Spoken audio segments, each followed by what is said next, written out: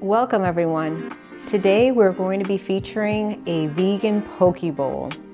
And of course we know that really what makes a poke bowl is the sauce. So we're going to start off with a tamari sauce. That's fairly easy to make. So follow along and let us know what you think when you give it a try. We'll start off with the seasoned rice vinegar. Rice vinegar has a lot of effects on the body, including lowering your cholesterol, digestion, and just helping to lower cholesterol. Next we have agave, and agave has also health benefits. It really does add some minerals to your diet. So we'll go ahead and just pour this in. So look at the beautiful amber color. And now we have tahini sauce, which is loaded with protein and healthy fats and sesame seeds. That's exactly what we get. Absolutely delicious and a key ingredient for this recipe. Look how creamy. This will blend in nicely with all our other ingredients. And on to our sriracha. And here we have sriracha sauce for that kick that we love, that we can add to our poke bowl. And so you can just decide how much you want. We like ours spicy, so we add a little bit extra.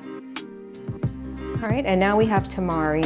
So tamari sauce, nicely fermented soybeans, and this also adds some benefit. It actually has protein in it, so we have some hidden protein in this gem. I'll go ahead and just pour this in.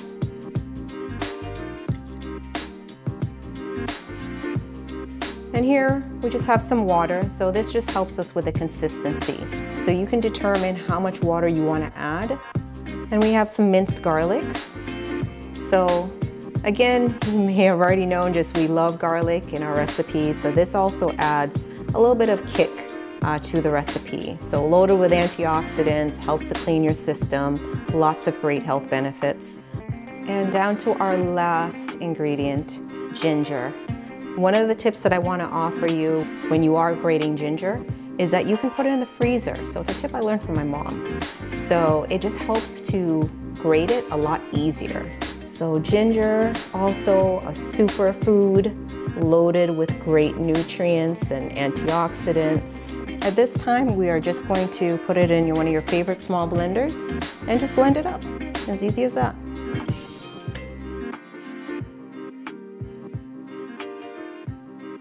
You can see the beautiful color. And so that's the consistency that we're aiming for. Just nice and creamy. So we'll start off with our starch. So here we have some freshly steamed jasmine rice. So we can just add this to the center of our bowl. You can see it's a little sticky. Here we have some grape tomatoes. Radishes.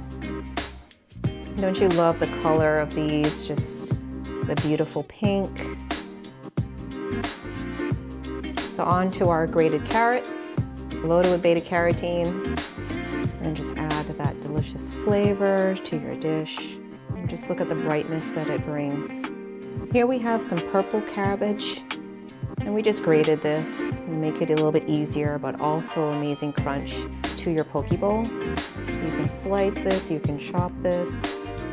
I just find that this way is just a little bit easier to eat. And we have some crunchy tofu that we just made in advance. So this will be your protein that you're going to be adding. So just whatever amount you think that might be a delicious addition. And just stack that in the way that you find fit. Now on to our tahini sauce.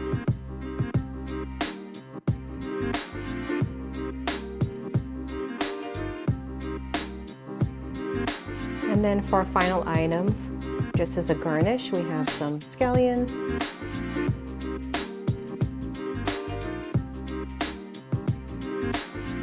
So here we have our finished product, our beautiful poke bowl, loaded with nutrients, protein, crunch, and lots of bursts of flavor.